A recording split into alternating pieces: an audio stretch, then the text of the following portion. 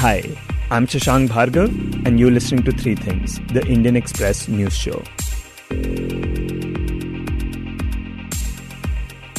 In this episode, we talk about why Chandrababu Naidu, the former Chief Minister of Andhra Pradesh, has been arrested by the CID. We also talk about the attack that the cotton crops are facing from the Pink Bollworm. But first, we bring you a story where an IAS officer was actually punished by the government for doing her job well. This story takes place in UP, in a small and remote village of Lahuria Da. Lahuria Da is a village in Mirzapur district, and it's located very close to the Madhya Pradesh border that UP shares with the neighboring state. That's Asad Rehman, who reported on the story for the paper. And this village, Lahuria Da, which is a small village and is located on a hilltop. And to reach the village, you have to take an upward trek by road. The village has a population of around 1,500 people and falls in the most backward regions of eastern UP. And the area has several issues, employment being one of them, and economically also the village struggles a lot, and the houses in the village are not pakka houses. Most of them have thatched roofs, and there is a lot of economic hardship in the area and in this village specifically, and the village is inhabited mostly by people from the Dalit community. So the village does have other problems, but the main issue that the village has been facing for decades or centuries, one can say, is the issue of tapped water. Asad says that even after more than 75 years of the country's independence, tap water has still not reached the village. And that's the biggest problem for this village, because the people over there have to walk or go far off to fetch water for their needs, to clean and to do other things. And water is the main and primary problem that these people in the village face. He says a total of 15 villages in this area make up one Gram Sabha. And out of the 15, all of the villages get water except Lahuria Da. So Lahuria Da does not get water, and the Gram Pradhan Kaushal Gupta told us that to give water to this village through private tankers from private companies, they have to spend a lot of money. One tanker in a day costs 800 rupees. And the village generally requires 8 to 10 tankers on regular days through the year, and requires more than 15 in the summer when the heat gets unbearable. So this Gram Sabha, which Devhat is currently in debt of 20 lakh rupees, and the other villages are not getting the funds meant for development, because most of the funds that the Devhat Gram Sabha gets are spent on providing drinking and regular water to this one village. That is why this Gram Pradhan says that they are currently in debt of more than rupees 20 lakh, and it's not incurred in the last 1 or 2 years since he has been the village head, but it's been there for years. And that he used the word virasat, that hame virasat mein mila hai ye, or it's the legacy of the Gram Sabha in this specific village that it's suffering so much and it's still going into debt, and that development in the whole Gram Sabha, which comprises 15 villages, is put on stop just to provide water to this one village. In fact, when he spoke to the residents of the village, they told him that people from the neighboring villages refuse to get their children married to them. Because they know that water is an issue which is not going to be addressed anytime soon and has not been addressed over the years. So the people in this village are forced to marry their sons and daughters within the village, because nobody from outside is going to send their daughter to the village. And that's a big issue for these people. And even young people in the village complain that they don't get marriage proposals, because it becomes difficult for someone to send their daughter to this village after marriage, knowing that she's not going to get access to drinking water or clean water for daily use, basic needs like washing and bathing and washing clothes and dishes and things like that. So that is also a larger issue between this whole issue of water, that marriage of young people in the village is not done from outside because of this issue of water. But after centuries of facing a water problem, last month, this village finally got tap water. And this was something that the residents had been desperately in need of. And it was made possible because of Divya Mittal, the newly appointed district magistrate of Mirzapur. Mittal has done her MBA from IIM Bangalore and her BTech from IIT Delhi, and she had actually been an exotic derivatives trader in London before she quit her job to join the civil services. So in September last year, district magistrate who was newly posted in Mirzapur, Divya Mittal, went on a visit to the village after she received written complaints from the village head and other locals that water had still not reached the village. And Mittal went to the village and she spoke to the people, and locals say that she was very sad about the fact that water had still not reached the village and that people were struggling for something as basic as water. Now locals say that Mittal that day refused to mingle with the locals and sit with them, saying that I'm not going to drink water from my water bottle in front of you people unless I ensure that water reaches here in the taps that I'm going to put. This was in September last year. Now, around 6 months later, after a lot of efforts and a lot of coordination, Mittal got the job done. Getting water to this place was not just challenging in terms of geography, but also in terms of bureaucracy. Like, there are multiple departments involved. There is a lot of paperwork. There is a lot of red tapeism that such projects face, because if it's one department, then it's fairly straightforward that you can tell the people in the department and the officers in the department to do their job. But if someone is not under your jurisdiction, if someone is part of a different department, then it becomes harder for an official to get things done. Even if the will is there, there is a lot of delay and lag in these things. So Mittal ensured that this lag doesn't happen. She took a lot of initiative. She did multiple visits to the village, met people, figured out how the water is going to reach. Now the water to this village comes from around 30 kilometers away and has to be treated first before it can battle the region's topography and finally reach its destination. But Mittal kept at it. People told Asad that she even reprimanded officials in front of the villagers when they weren't doing their jobs. And this is how she eventually completed this task, for which many had lost hope. So on August 30th, the locals and the village head told me that it was suddenly decided by the district magistrate that she's going to come and that the work was complete and that she's going to open the first tap in the village. This was a huge moment for the village. There were no taps before this. All this was done in the last 6 months, that a pipeline was laid and this elaborate system was put up and that tap water connections were put up in every household. Some houses have more than 5 taps because the family members say that, "Sir, we are 5 brothers, and if tomorrow we separate, then how are we going to separate the tap?" So some houses have taken 5 connections, saying that we are 5 brothers or 5 sub-families within the larger family, so that if tomorrow there is a dispute among the brothers, they are not deprived of water and that it does not become a reason for the fight. So this tap water pipelines were put everywhere, and on August 30th, Mittal called the local village head and told him that she's going to arrive soon and within the next couple of hours, and that she's going to hold a small ceremony which they call Jal Pujan, and after that she'll open the first tap and water will then continue to go to the village through taps. He says that on that day the villagers were very excited and several of them extremely emotional. Because some of them who were elders had given up hope. They didn't think that water is ever going to reach this village in a tap. So then when on the day a small puja was held, everything was done and she came and it was a very celebratory sort of event for the whole village.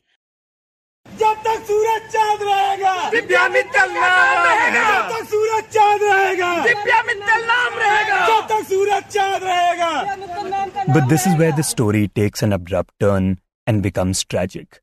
And tragic in a way that also highlights the problems and absurdity of the local bureaucracy. Asad tells us what happened. So a local BJP leader, Vipul Singh, on August 30th took offense to the fact that Mittal did not follow the protocol. Now, as per him, the protocol is that when a scheme like this, which is a central government scheme, which is being implemented, as per him, she should not have, gone and done this puja and inaugurated this, and that he felt that she broke the protocol by doing it herself rather than inviting the local MLA, MP, and that So Vipul Singh, who's BJP vice president for Mirzapur district, took offense to this and he wrote a letter to Uttar Pradesh Chief Minister Yogi Adityanath.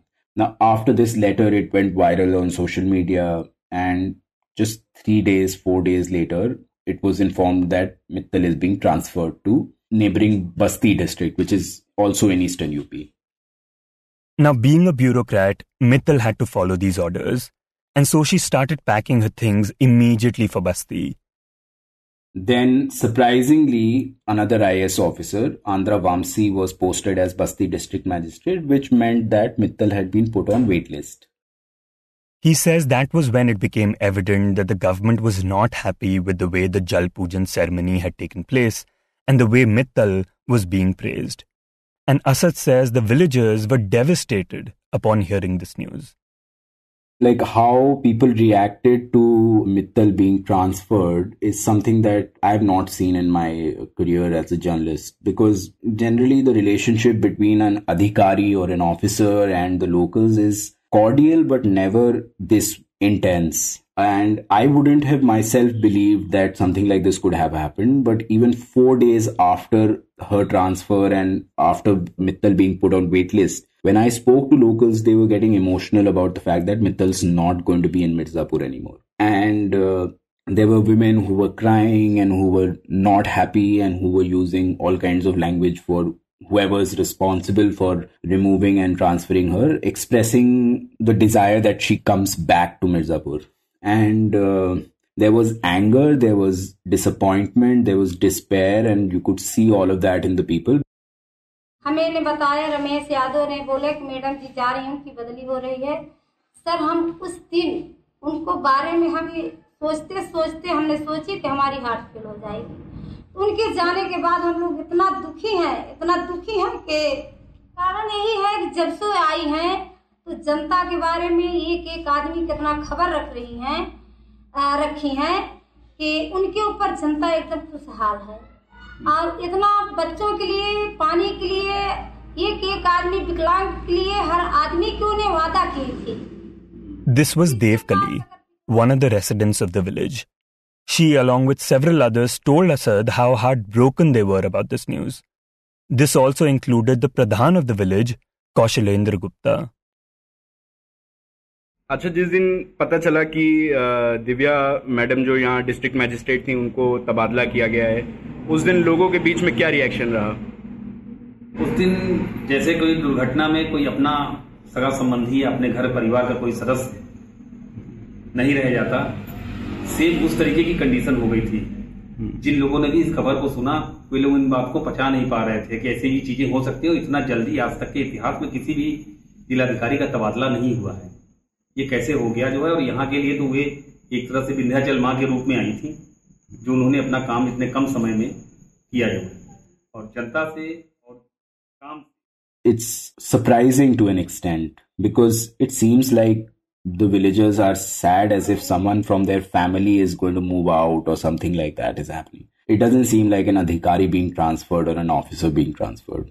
People say that after they got to know that Mittal is being transferred, they didn't cook food that night and that there was like general grief in the whole village, like they had lost someone they loved.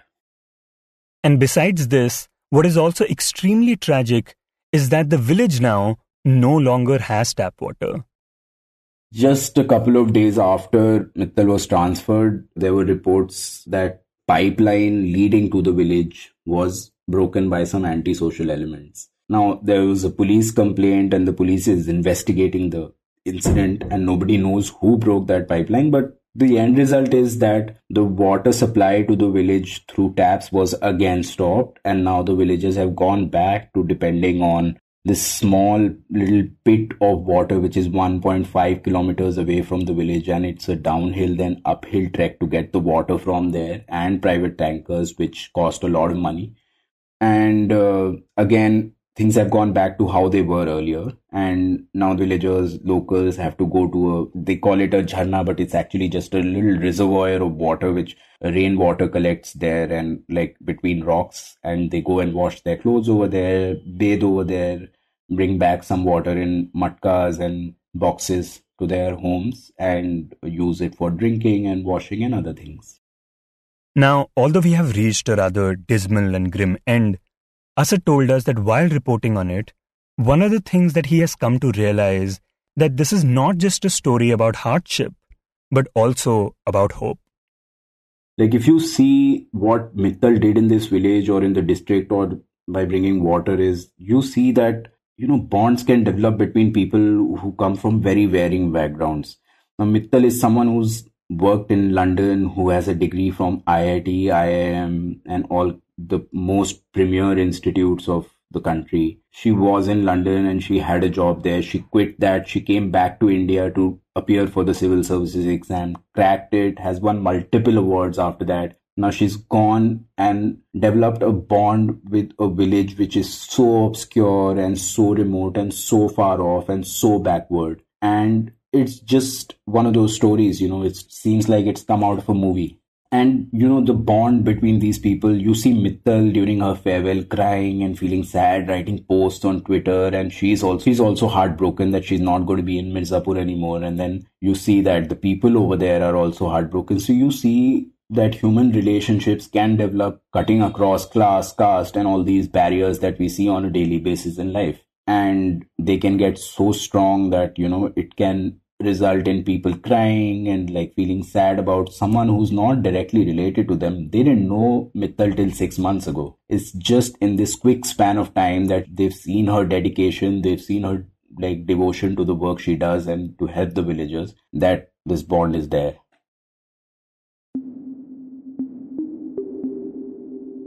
And next we talk about Andhra Pradesh.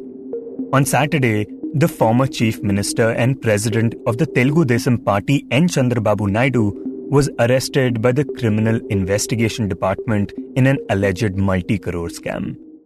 The allegations are that Naidu transferred 241 crore rupees to shell companies in the guise of setting up skill development centers in the state. These centers were supposed to be part of the Andhra Pradesh State Skill Development Corporation.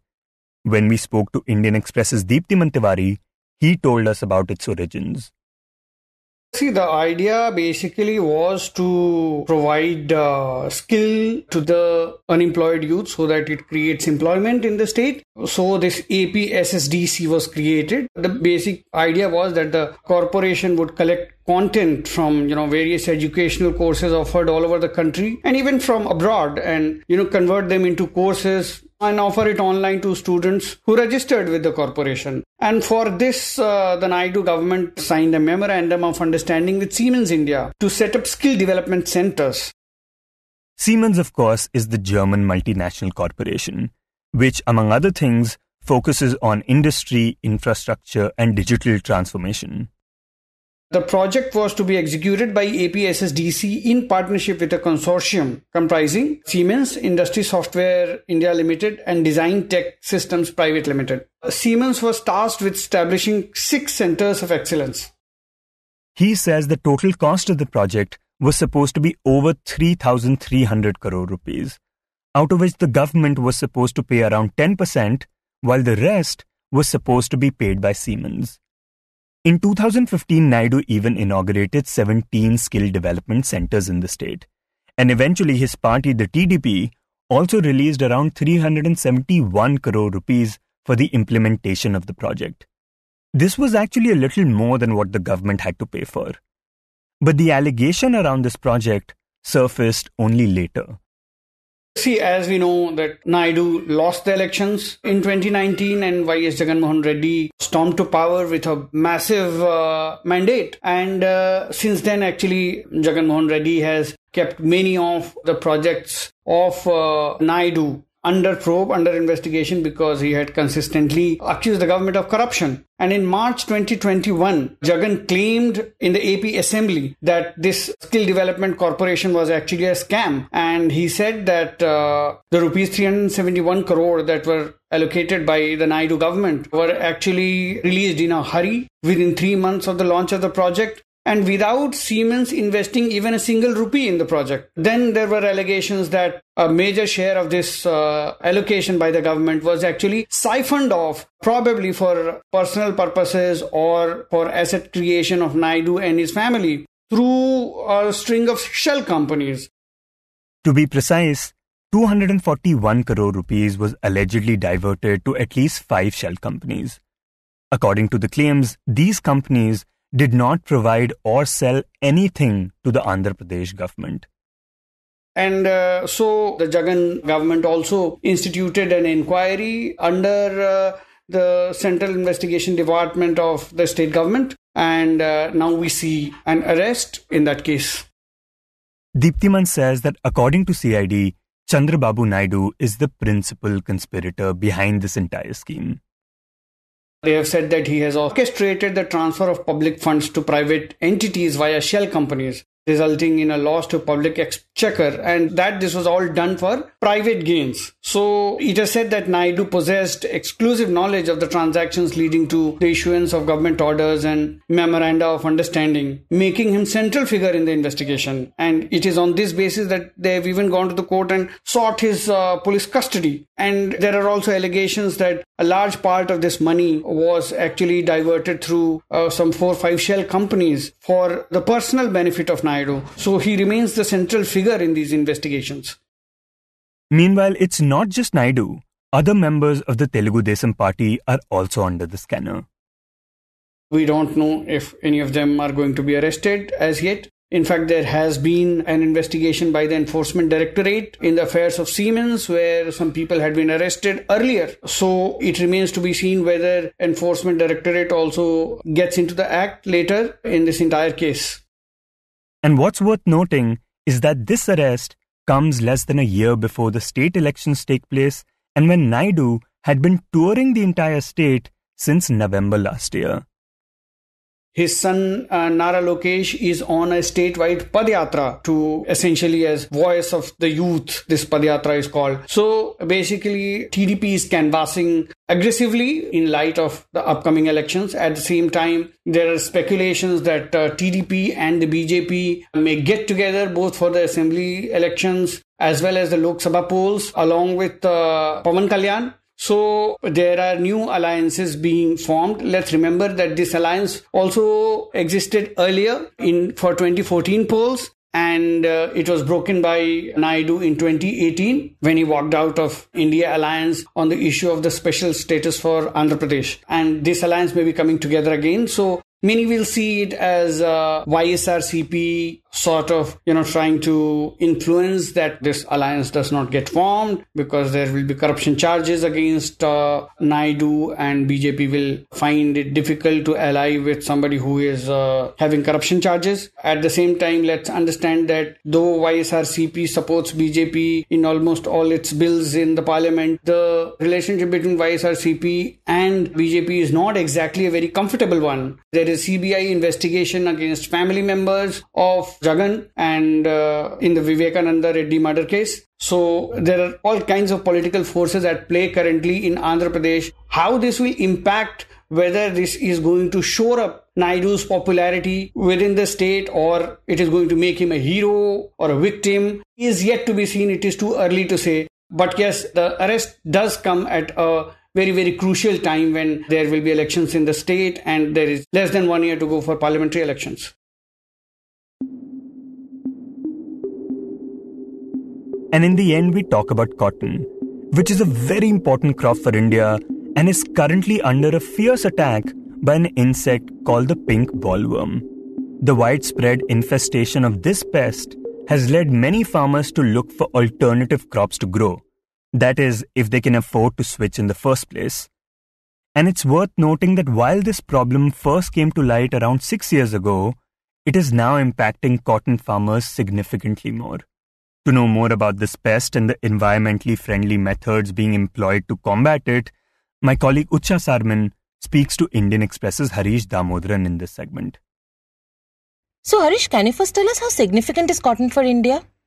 See, cotton is grown on something like 12.5 million hectares. So if you take an average landholding of say 1 hectare, it means over 1 crore farmers are growing this crop, right? And 1 crore farmers means say 5 crore people. So it's obviously a very important crop. It's largely grown by smallholders and mostly in dryland areas, okay, like in Vidarbha, Marathwada, Telangana. So I would say that this is a crop that touches a lot of lives. And it is not just a fiber crop. We associate cotton with basically cloth. And in the case of India, I think about 2/3 of our cloth comes from cotton. So the association of cotton is mostly with fiber. But the fact is, the fiber is nothing but it is just a covering for the seed. The balance is all seed. And that seed in turn has two products. The first is when I crush the seed, I extract the oil, and that is cottonseed oil. So cottonseed oil is, I think in states like Gujarat, it's the main oil today. In Gujarat, cottonseed oil has replaced groundnut oil.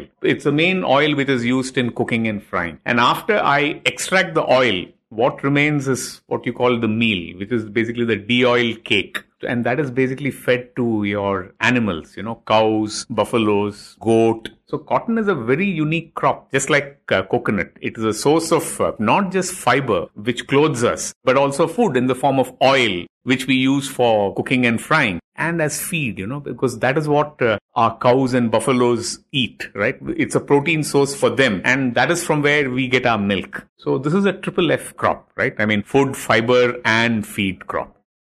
Right, and now we are seeing a crisis in the cotton production where a new pest, the pink bollworm, is wreaking havoc. So talk to us about this pest and how it affects the cotton plant. See, cotton cultivation in India got a huge boost because of BT cotton. At one time, cotton was very susceptible to this insect pest called the American bollworm.